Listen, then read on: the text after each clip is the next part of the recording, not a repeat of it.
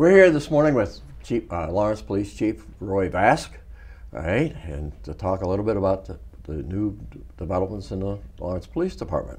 Good morning, Roy. First of all, congratulate you on becoming a police chief after 25 years with the department. And you've been just about everywhere in the department, haven't you? I have, thank you. I appreciate that. Yeah, I've had a lot of opportunities inside the police department to kind of grow and sort of adapt to the position, and I think it's going to suit me well moving forward. Yeah, it's one of the busier police departments in the area, right? For sure, over 65,000 you get calls a lot for of service. Practice.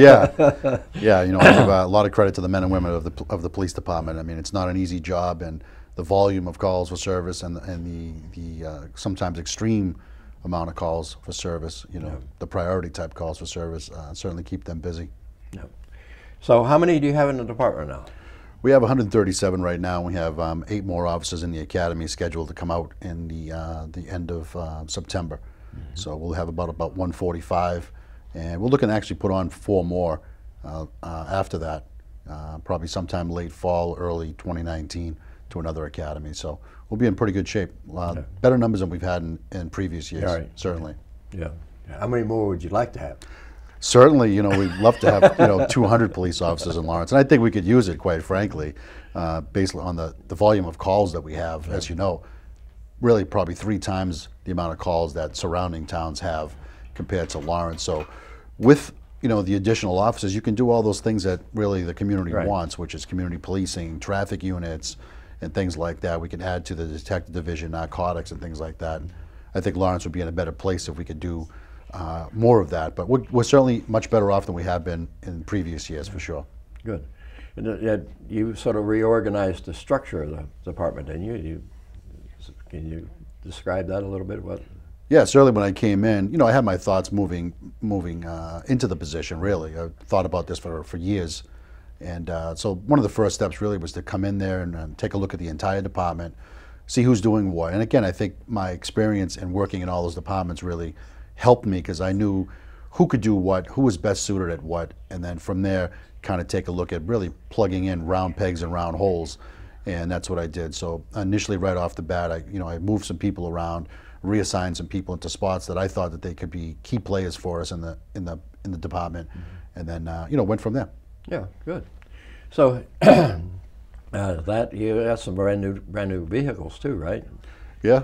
Yeah, a lot different than the checkers. I wasn't around then for those, but I certainly saw the pictures, and I've heard all the stories. Yeah, it was, and you probably got all new tires too. Right? I remember when one of the big problems with the police department, they didn't have any tires on the cars. Oh yeah, and no spares. Right. So if a guy got a flat tire, you had to find somebody with a spare. We certainly have had those where we have had to call someone else. Hey, check your trunk and see if you have a spare that's actually inflated. You know what I mean? Had some air in it, and and then have them come over and help them out. So the city and the department itself has had some financial issues over the years, but right now, like I said, the mayor has done a great job of hiring more police officers. The city council backing that sort of initiative with the funding. So Lawrence is certainly in a better spot than it has been in years, for sure. Good.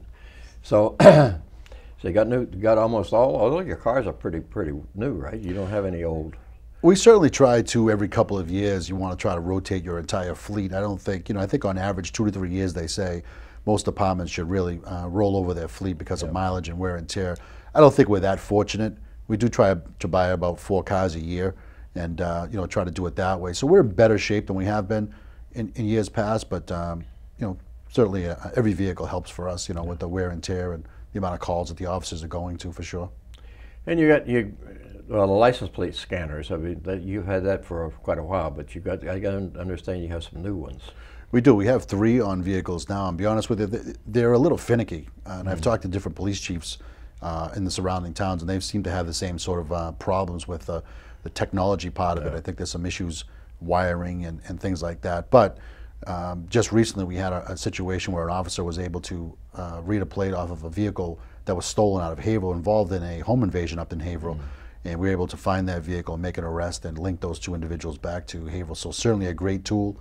We certainly utilize it as much as we can, and hope to probably expand on that. So you're planning on bring back the dog officer, right? For sure, I think, yeah, in the evaluation of the department, I think we're lacking in a few areas, and one of them was a canine. You know, it's a great tool for a lot of reasons, crowd control, missing persons, and things like that. And then obviously if the dog is certified in narcotics or bomb detection or even gun detection, now you have another tool that you can use. We've relied on the Sheriff's Department, the Massachusetts State Police for their canines and surrounding towns when we've had situations where we've needed a dog. And you know, I think it's about time that we bring it back. Yeah, and if you have to bring in the Sheriff's Department or somebody, it takes a little while. Yeah, you know, dogs, they're late. Yeah, exactly. And to be honest with you, I was fortunate enough to find a grant that fully funded the position. So it's going to buy the dog, train the dog and the officer, build a kennel at the officer's home, and reconfigure a cruiser. You know, for the specs that the dog needs. So really, it's a no-brainer for the city. It's no cost, and I'm looking to build on that and add a second dog through a secondary grant. Again, sort of the same parameters, no cost to the city. So really, it's a no-brainer. It's a great tool, and you know, we're definitely looking forward to it. Good. So, and in addition to that, what else are you looking for? I think the big push that I've made, and I think that's been lacking in Lawrence over the years, and it's for a couple of reasons, maybe philosophical, but also, you know, manpower-wise, is really getting back to community policing. As you know, you're a big advocate of community policing. We've worked together over the years in community policing. I think back when, you know, prior to 2010, before layoffs and things like that, which really decimated the police department. You know, I think we need to get closer to the community. I think that's really been lacking over the years. And when you do that, you build that trust with the community. They want to work with you. They want to help you take back their neighborhoods. They want to work on problem solving. And really that can go a long way to really bringing Lawrence in another direction, in a better direction, in my opinion. So for me, that's really been a focus of mine, and trying to get that message out through social media. We're definitely trying to put out a lot more information so the citizens really know what's going on. They can see the work the officers are doing in what areas, and really we want them to feel comfortable with the work that we're doing. And we know we're doing a lot of work, but we need to get the message out to let them know that we're doing a lot of work. And community policing is certainly going to be a big focus of mine going forward. And I think we've started to take some steps in that direction. Yeah, community policing is very important, because I know from past experience that a lot of people, not just the immigrants, all right, but the people who've been here for 100 years, right, are afraid to talk to a police officer. Right. You know, it's some stranger you're talking to. Yeah. And along that line, I know that I was just talking to somebody just recently that they wanted to contact the police department, all right, and you know, identify some problems that they had, but they were afraid to do it. Right. Right. And there is a link on your website, I believe, where you go in and you can report a problem. Right. And not even the police department knows where it's coming from.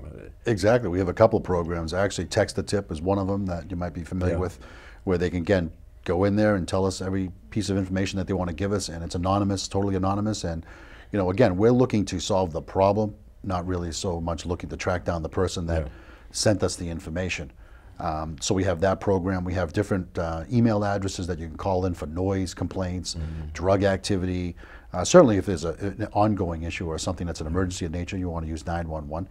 But, you know, we have a bunch of resources in there really where you can reach out to us in a number of ways to try to give us that information so we can help you, you know, work on the problem that's most important to you. Again, the problem in South Lawrence may be different than the problem in North Lawrence, and neighborhood to neighborhood, you know, you have different issues, as you know. It could be noise, it could be anything from littering to drug dealing to speeding cars, you know, whatever the issue is. So we want to make sure we get all that information so we can assess the next step that we need to do to try to problem solve that.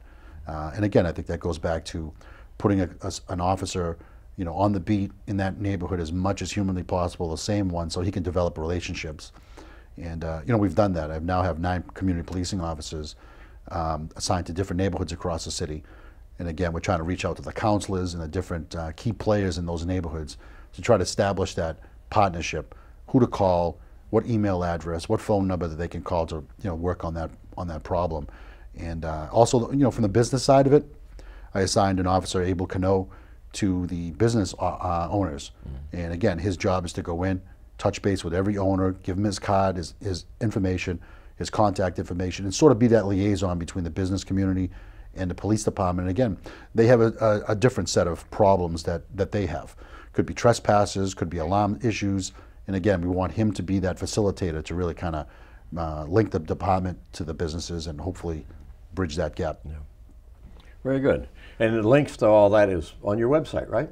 Absolutely. Again, I think social media, certainly from the police department standpoint, has been lacking. And I think if you look on it now, I mean, I think we're more active than any police department around, probably, that I've seen. And again, I think that just goes to show that, you know, we want to get the message out. We want to see that, we want the residents to see the work that's being done. And again, we want to use that so that they can come back and forth with us to, oh, we saw that, but can you do this? Really, again, just another way of trying to bridge the gap with people and really show them that, you know, we're trying to partner with them to try to work on problems. Yeah. You know, I heard you talking, or somewhere I heard that you were looking for your own air wing. That would be nice, right?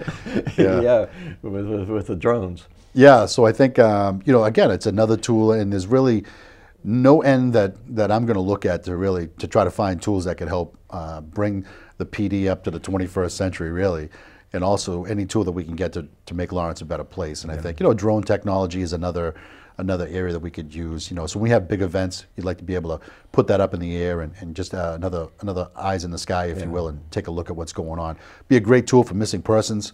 You know, we've had some situations where we've had even some elderly individual walk away, you know, with Alzheimer's and things like that. That really, you know, a tool like the drone really could have been eyes in the sky. And you know, we've had probably, I think we average up 500 missing persons a year. Some more intricate than others. But again, just another tool to really help us to try to help the community. And you're posting all those missing persons now on the Facebook, right? Again, like, you know, we're 140 people, not 80,000 like we have in the city. So the more people that, you know, can link into our website and get that information and see that person may have information that we don't. I'll tell you, social media has been great in terms of solving a lot of crimes from us and also finding missing persons. So again, that's why we think it's a big asset, and I certainly made a big push for that when I first came on. Yeah. So what else you doing? You're doing all kinds of stuff. You got all those video cameras. I think did we talk about those? Yeah. So the surveillance system, or the monitoring system, as I like to call it. And again, I think another tool. All the major cities have them. Boston, you know, and New York, and Cambridge, and Somerville, things like that. Another tool. Some people are gonna, you know, feel comfortable with the cameras, and hopefully, you know, deter them from doing crime. But I think really, where we're going to see our biggest gains for the cameras is in the investigative side of it. When a crime has happened, really go back and find out the real story and figure out what's going on in that crime. I can tell you from personal experience of running the detective division that we've had great success using other people's cameras, business owners, residents, to really solve crimes. And I think we solved 3 murders that I can think of off the top of my head, really using video. It was key. You know, you don't always get people that want to give you information. Unfortunately, they're hesitant for one reason or another. But again, the video is another key piece of information that we've certainly used, and with the camera system that we're going to employ, I think it'll be a huge asset for the city. Yeah, and they tried to rob the bank next door. You come in, you looked at our cameras. Yeah, for sure. Fortunately, there was nothing on it. But yeah, no, and again, I think you know, that's just another example, like you said, your own personal experience with that. And you know, we've solved all kinds of crimes, and we've located missing persons, and you know, the whole gamut of really crimes. It's been a huge tool. And you also, I believe, we're going to start the Citizens Police Academy again here. Yeah, again, you know, going back to that whole community policing thing, we want to bring in as many people as possible, like yourselves. And you know, I know you're very familiar with it, but you know, I think we need to expand the amount of community groups we have and really get more people to come to the community groups. The Police Academy is just another way of hopefully piquing the citizens' interest in what really goes on in police work. And I think it's, again, another valuable tool, again, to get another conversation started between police officers and citizens, and again, build up that trust, break down those barriers, and hopefully use that sort of partnership to help move Lawrence forward. So yeah, I was fortunate enough to attend the first Citizens Police Academy in Lawrence. Well, there you go. Hopefully you had a positive experience, and you know, we're gonna try to build on that. It was very good. It gives you a very good understanding of, you know, of the police department and what they do and how they do it, and how maybe you can even help. Oh, for sure. And I think sometimes people are so caught up in TV You know, they think it's really, they have their ideas that it's done a certain way. Yeah. But something like, you know, behind the scenes with a police officer and having a conversation and being in the classroom for a while, you really get a good understanding of what the job is like, you know, the pros and cons and the difficulties really being a police officer in today's day and age. So I think it's another valuable tool. So what have we forgotten here now? You got anything else that you'd like to talk about? Talk about drones? Well, I think the big, you know, I think the big elephant in the room for the city is, you know, the police station. As you know, you've been there many times. You know, I think, you know, I heard the stories that it was outdated when it was built back in the 1960s, and really we're struggling there with trying to do the work we need to do there. We have a trailer on the side of it that we're actually probably going to have to replace because even that's now outdated and really in bad repair. So, you know, the vision moving forward would be to have a state-of-the-art facility, whether it's just a PD or a actual training facility. I know there's been different talks back and forth. Either one is definitely needed. Yeah. You know, I would envision, you know, not only would it be a benefit for the police officers who deserve it, but also it'd be nice to have a state-of-the-art community room there where we could have community meetings there, and also the public could use it, you know, for their own community meetings with or without the police department. But again, a nice place that they could have pride in, that the police officers could have pride in. Again, I think that goes a long way towards changing the image of the city and making the officers feel good about what they're trying to do on the street. Yep. A motivated police officer, you know, goes a long way towards, you know, doing the right quality work. I was on the study committee for the police station the last time they were talking about building, Yeah. and we toured a lot of local police stations around, and there's a tremendous difference between those and what you see in Lawrence. Yeah, it pains me. I do the same thing. I go to trainings at, Yeah. you know, I've been to Hampton PD for theirs, Tewksbury and Andover, and you know, you walk in there, you're like, wow, I'm glad for them. Yeah. But you know, it breaks my heart that our police officers have to deal with what they're dealing with. There's been some great work done in that regard. I know Frank Moran, Representative Moran's been great in terms of trying to get funding sources. Barbara Italian, I mean, obviously Mayor Rivera, they're all behind it. Yeah. Again, it all comes down to money, and hopefully the governor can help us out in that regard as well. And you know, I know he has a great relationship with the mayor, so you know, we'll see. Hopefully, hopefully it'll become our turn and we can get that done. And it's definitely needed for sure. Anything else? No, I would just say that, you know, again, you know, the police department really wants to work with the community. I think that really needs to be a big effort of ours. And I think we've done that. I'd like to do more of that. We've increased the bike patrols, as you've seen, the foot patrols on Broadway and other areas. We're getting the community police officers to walk in their areas, really. And I've walked myself as much as humanly possible, again, just to try to lead by example, but just try to engage the community a lot more. And again, we want the community to engage with us. Yeah, and you got help the motorcycles out again. Yeah, yeah, the motorcycles are out there, the ATVs, the boat. I mean, you know, no tool is going to go unused for sure. You know what I mean? And that's what you need in policing. You know. So again, I would just encourage the community and the citizens out there really to get involved in the police department. Check out our website, follow us on Facebook and Twitter, really to get that information so you know what's going on in the community and what's going on with your police department. And you know, we want to hear from you for sure. We want to hear the good, the bad, the ugly. And you know, we want to work on it and make the police department better, because we think it's a big focal point for economic development in the city and moving the city forward. So I think that's key. So for me, that's really a big part of the push. Very good. Well, Chief, congratulations again. Thank you. You're welcome back anytime. Anytime you have something new, and I'm sure it's going to be often, you can come back and we'll talk about it again. Well, I appreciate that. We'll definitely come out with some, definitely a lot of new things we want to try and get the message out to the citizens. So I appreciate you taking the time to have me in and let me get that message out there. No problem. We really like to do it. All right. Thank you. Anything we can do to help the police department.